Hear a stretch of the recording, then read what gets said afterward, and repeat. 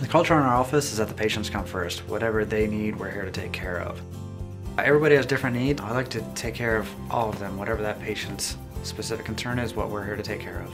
The thing that makes me most passionate about dentistry is the relationships that I get to build with my patients. Being able to earn that patient's trust by explaining the diagnosis and the treatment plan and finding out ways to get them healthy is part of why I love doing what I do.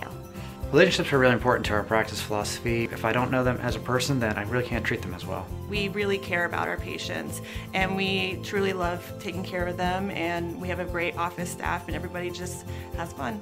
The chemistry is very important among the staff because that translates to the patients. We feel like that really escalates our level of care with our patients.